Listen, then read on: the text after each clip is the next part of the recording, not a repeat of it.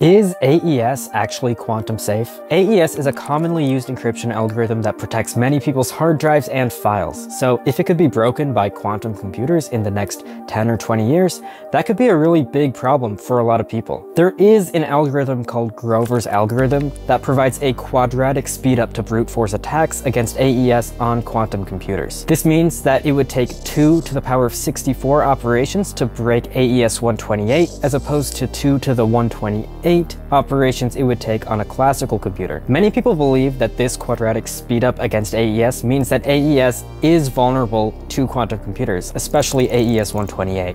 But the difference is that with normal computers, you can brute force AES in parallel, meaning you can run many computers at once. With Grover's algorithm, you can only run it sequentially. So each of those 2 to the 64 operations has to be run in order, which is completely unfeasible. And you can't just scale up this attack even if you had a bunch of quantum computers that you could run at the same time. So yes, even AES 128 is safe from quantum computers. But you know it isn't? RSA, which is commonly used to protect HTTPS and other communications on the internet. If you want to learn more about RSA and how it's vulnerable to quantum computers and what companies are doing to try and solve this problem, you should check out the latest video on privacy guides, which covers quantum computers in more detail.